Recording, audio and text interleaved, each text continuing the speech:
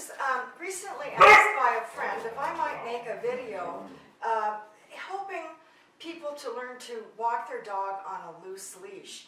And so I thought, well, you know, that's a very nice thing to do, because most people end up pulling their dogs or using a choke collar or some other means to get their dog to walk by their side.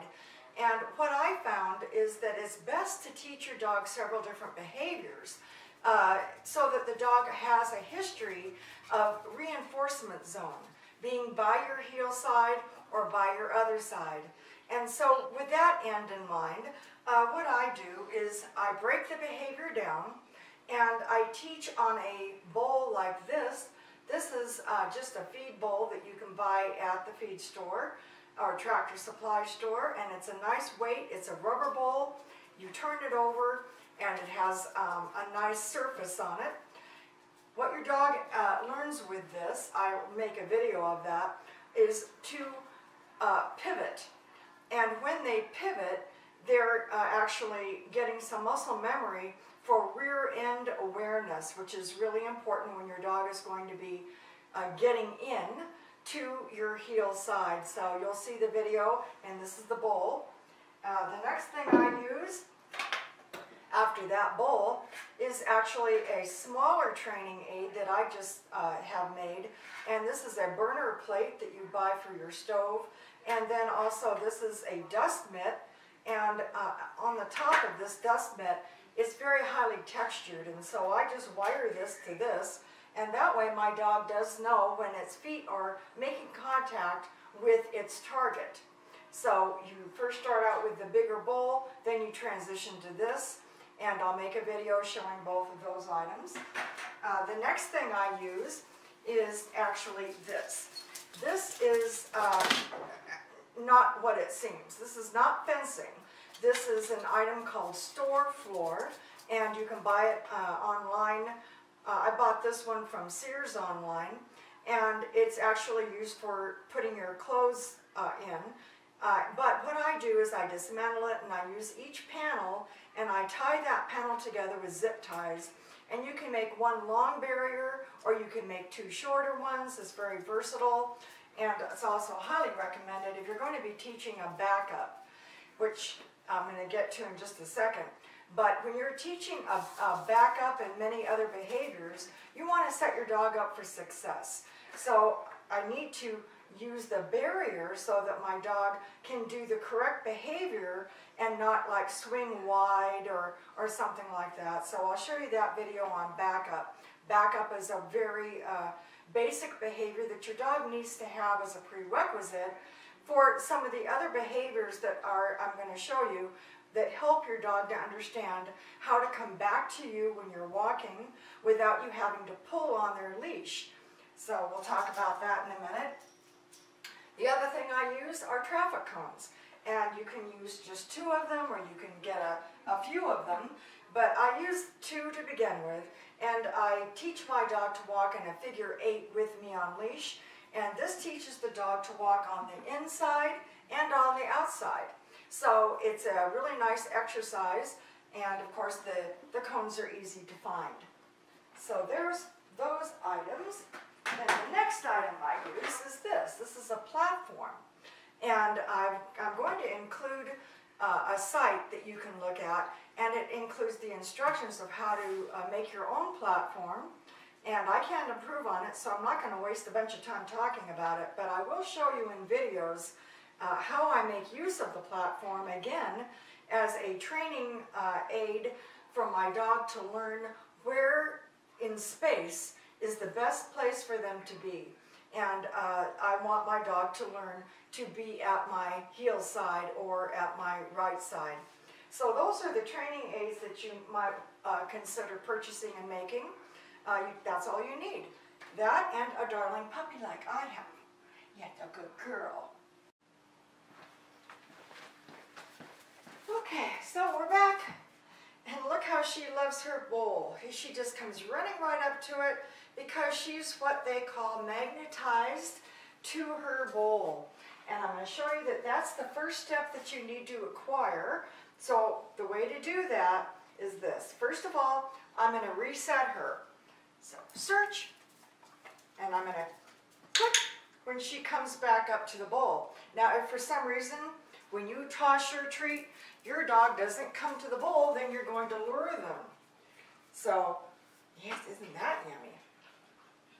Yeah, mostly I use kibble, but in this case, I've also used some of these nice training treats, and I mix them in with the kibble so that the kibble takes on some of the flavor and more high reinforcement value than just the regular kibble, although she likes her kibble. Yes, she's going to show off for you. But before we get to that, little girl, I want to show the folks at home how they can get their puppy to like to do pivot work like Nutmeg does. So I'm going to toss the treat away, and then I'm going to hold the treat here and pretend she doesn't really like to get on her bowl. But of course, by luring her, she will get on the bowl. So that's the first thing. The next thing you want to do is to get your puppy to move their hind legs. So I've got a clicker, but you could also make use of your marker word if you have one. I use yes or the clicker. And so what I want is to see her move in relation to me. I try to keep her basically at 12 o'clock so that I can see if she's moving her rear legs, because that's really what I want. So to get that, I'm just going to have my hand's got maybe 4 or 5 treats in it, and I'm keeping it closed, but she knows I've got treats, and I've got them here, and every time she moves her legs, even if it's a half a step, you want to click and reward right away for that movement. So you can move your puppy around the bowl. Good job, little girl. Yay. And there she goes. So that's the first part of pivot work, and this teaches your dog how to move their rear end independently, because that's not something that they do naturally. They actually are more driven, you know, forward. So you want to teach your dog that they do have a rear end, and that's something that you're going to need to have in place when you want your dog to come in and swing in and come to your heel side. So there's that video. I'm going to toss this treat, and then we're going to go on to the next step using the pivot bowl. There you go. Search. Your puppy should be doing what Nutmeg's doing. I'm going to be tossing the treat away. She comes back. She's magnetized to her bowl. She can work with me at 12 o'clock. She moves her hind legs real well. Now the next part is going to be her doing an independent pivot. So it's kind of like what the elephants do in the circus. I'm going to step away from the bowl. I've got my hand with the treats in my palm, but what she's seeing is knuckles down, and then as she moves, I reward her. And so now I actually don't even have a treat. So I'm going to start to transition from always having a treat to not having one. So I don't have a treat, she's moving around, and then I reward her. So she's moving around on her own. She's like, how many of these things do I have to do before I get my treat? Well, I made her do a few of them. And now I'm going to give her her reward. All right, now we're going to go the other way. So I'm going to have a treat or two in my hand. She starts to move around, and I'm going to reward her for that. Now, when I reward her, I want to make sure that it's at a time when she's actually passing me. So she's past me, not lined up. Now, when you're doing this with your own dog, yes, you're going to have to use your clicker, yes, your marker word, yes. So here she is. She's going to pass me. Yes, I mark it, and then I feed her. Now I'm not going to do it with any food, so she'll have to do a couple without food, and then I'll reward her with a piece of kibble. And because I'm not feeding her, I'm not going to say yes right away. Yes, good job. And now I'm going to reward her. Good job. And maybe she gets 2 rewards in a row. And then, no reward. Good girl. I'm just going to praise her. What a good girl. And then I'm going to reward her. She passes me. Yes, good job. Now I'm going to throw this away so that I reset her. Search. And the next part of this is you're going to invite yourself in. So as she's doing her little elephant walk, I'll show you what that looks like. I'm going to put a couple of pieces of treat in my left hand, and she's going to be coming around, actually counterclockwise. So I'm going to let her go around a couple of times. Good job. And then I'm going to invite myself in just before she would have passed me. That's why you want to have her do it on her own, so she develops some momentum for going around. She's going to be targeting my heel side.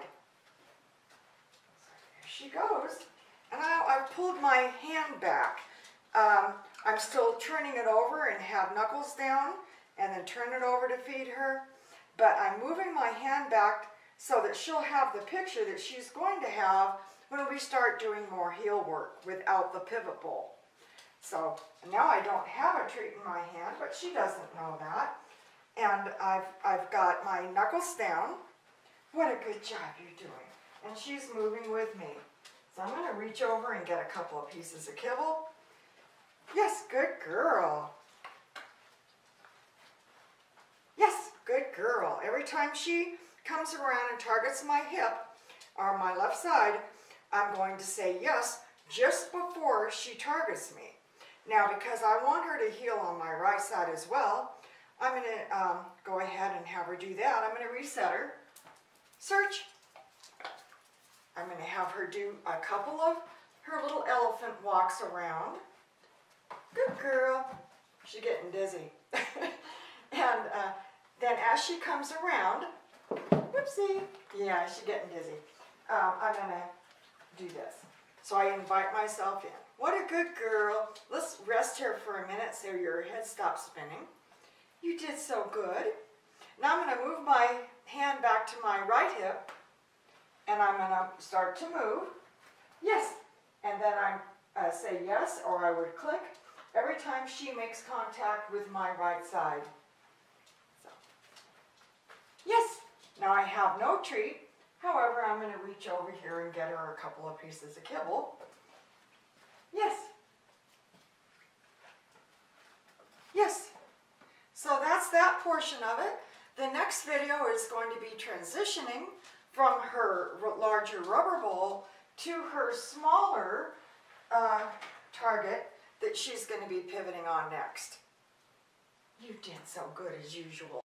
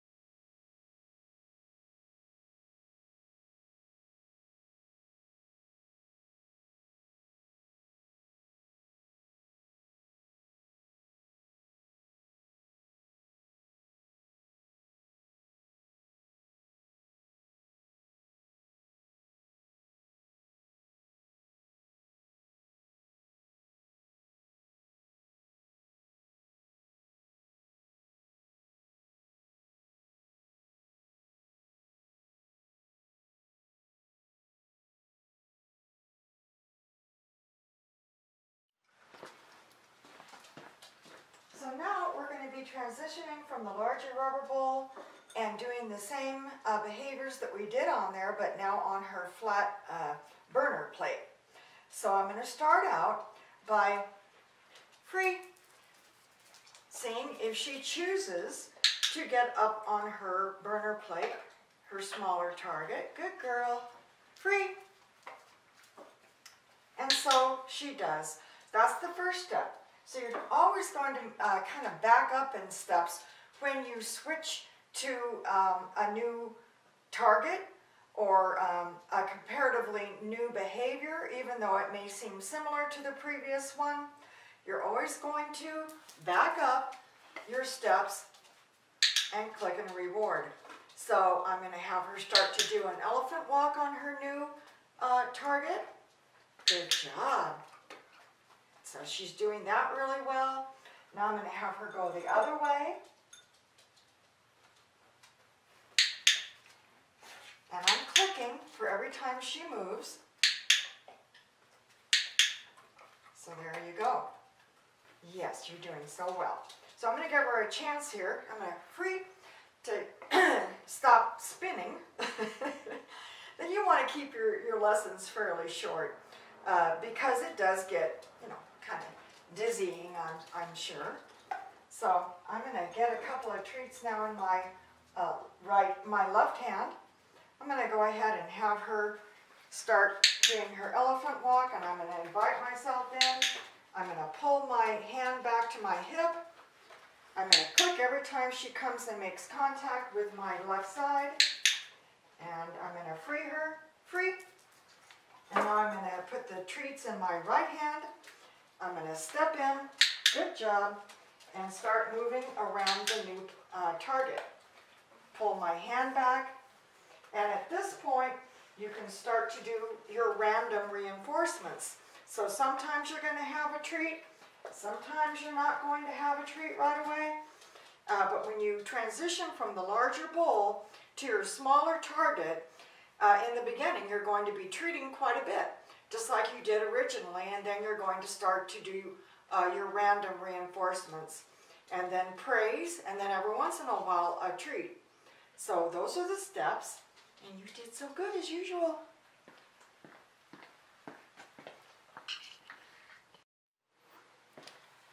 Okay, so I've got a setup here that is not what I normally use. Because of the lighting here, it's best for the video. And I've got my barrier set up here, my store floor that I've put together to make a little fencing. And the other side of the barrier, in this case, is my couch. But you could also, of course, set this up next to a wall.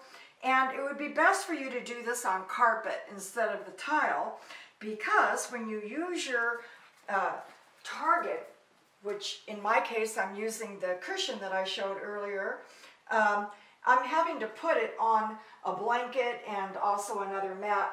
The reason why is because it was skidding as she would move back and put her hind legs on it, and of course that's not what you want.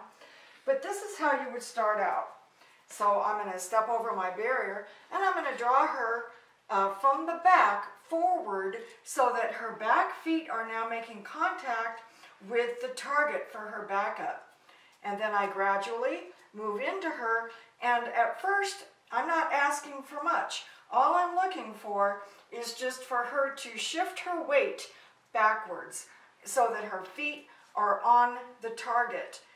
So I'm going to draw her just a little bit into me, and then I'm going to move myself into her. It's the pressure of me moving my body ever so slightly that causes her to go backwards. And then you just start to build on that behavior, pulling her a little more forward and off of the target mat eventually, and then towards her, and she'll step right back up on it. So I'm going to use, I've got my clicker and I've got my treats. I'm going to lure her off of it and then step into her, and she backs into that on her own. It's important for a nice backup that your dog understands about the target mat. If you try to teach this without targeting and without a barrier, it's going to be much more difficult, and your dog is not going to be backing straight. They're going to be going wide one way or the other. And also, they're not going to have any sense for where their hind legs are in space. So they need to feel something under those hind legs when you're first teaching your backup. So I'm going to draw her a little closer to me. Back up. I'm going to give her a little bit of pressure. Back up. And that's what that would look like in the beginning stages for you. At this point, she's a little uncomfortable with this particular setup here, but she can normally back up quite confidently for a ways. But that just goes to show that when you change venues, when you change the area that you're training in, whether it be from outside to indoors or vice versa, with more distractions, you're going to find you have to make it easier again. So back up. And I don't start to add that cue until I know that my dog is actually doing the behavior, of course. So I'm going to draw her towards me, back up, good job. And I click when her feet hit that. So back up. So that's basically it. You just build on that beginning. Good girl. Now I'm going to show you a few uses for your platform that I mentioned in the other video when I was talking about all the training aids. So I'm going to put this down. Now, she has already, of course, had a lot of experience with her platform, and she loves it. But I'm going to show you how this is achieved. So I'm going to toss the treat away. Good girl. And then I'm going to lure her and click for having her feet on here. Now, you can see that initially she only had 3 feet on, so I move myself just slightly, and it helps her to move with me, and then her other leg or her foot will get on this. But initially, don't worry about that. What you want is for your dog, search to even just step on it. So I'm going to click right there, and I'm going to be clicking and treating. I'm going to toss the treat out the other way. Click and treat. And then like I say, by moving your hand, adjusting your own body, you can actually get your dog to put all 4 feet on here. But this particular skill might take your dog 1 whole or 2 whole training sessions. So don't be in a hurry. You want your dog to really like to get on here. So once your dog is doing this and you're tossing your treat out in different directions, and in this case, I'm having her come directly to front. But now, let's just say your dog is at this point and they're just on this all the time. When you're standing here, they're coming to your front, they're doing really well. So the next step is going to be, you toss your treat out and you take a position. Now I went ahead and took my position here so that my right side is perpendicular to the platform, and now she finds herself in a reinforcement zone, which is my right side, and I'm going to click and treat. Click and treat. From this position, you can also work on eye contact, so you can work on stand, you can work on sit and down. All different behaviors are easily taught once your dog is on the platform, so that they know that this is the best place to be. Here, look at me. Watch me. Good girl, yay! That's a good job. So I'm going to toss the treat away, and now I'm going to stand here, and here she is. She's made her way over here, and she's at my heel side, and I'm going to feed several times, and I'm going to suggest to you that you do a lot of look at me, so that when your dog is looking at you, you can click. Good girl. So I come down from my forehead, from between my eyes with the treat, and that encourages her to look in this direction. Another thing you can work on here, stand. Good. And I'll make another video maybe of that, is sit, stand, and down. So I encourage her to do a nice kickback stand, a tucked in sit, and more or less a sphinx type down. So that's another use for the platform. Another thing you can do is work on your leave it alone, leave it alone. Good job. So because she left those alone, I'm going to feed her myself. Leave it alone. I give her the cue, and then I toss the treats out. This is, as I mentioned in another video, this is really an important skill to have. Otherwise, your dog is going to be searching all the time for any treats you may have inadvertently dropped or anything else they find on the floor. So good girl. All right, so thank you, Nutmeg. Search. Now she's reluctant to do that because all these are here. Good girl. So I got to give her her release cue, which is free. Good girl. And then I'm going to point to these so she knows it's okay to eat them. Okay, so another use for your platform. You can teach your dog to stay while you swing your leg over. I'm going to click and treat. I'm going to swing my other leg over. I want her to be very comfortable with straddling between my legs. And in my next little video, I'm going to show you the importance of that and how it applies to heel work and other things. Lots of tricks involve your dog being comfortable being next to you. So I might even kind of bounce her a little bit between my knees. And all the time, I'm feeding her, and she's happy with me being here. I can even move backwards and continue to feed her so that she's facing front. Now, for a lot of trick dog behaviors and obedience work, stand. This is a great behavior to have. Stand. I like that nice kickback stand. She's keeping her feet at the top of the platform. She's been taught this from this position first, and now I'm doing it from the side and from the back. So, you know, that's just another way to use your platform. Good girl. Stay.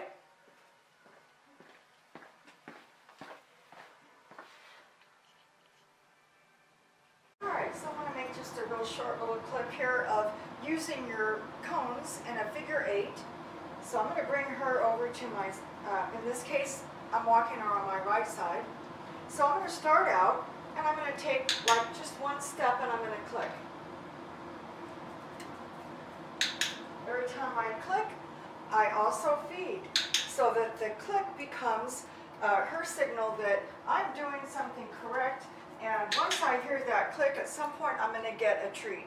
So I'm turning my hand just like I did on the pivot bowl, and then I'm going to keep walking, and I keep my hand by my side. So as I'm doing this, she's learning to walk on the inside, and she's learning to walk on the outside. And that's basically what this is for. So it's a pretty nice thing. You can take your cones with you as you transition your dog from doing this heel work indoors to outdoors, so that they've got something to keep their mind on, and they're focusing on their heel work and walking with you rather than all the other distractions that might be happening outside. So I start slowly. I do a lot of this work inside, then I transition to the backyard, to the front porch, down the driveway, and eventually down the sidewalk, and then to noisier, more distracting areas. Look at this. You're just so silly. Good girl. Thank you.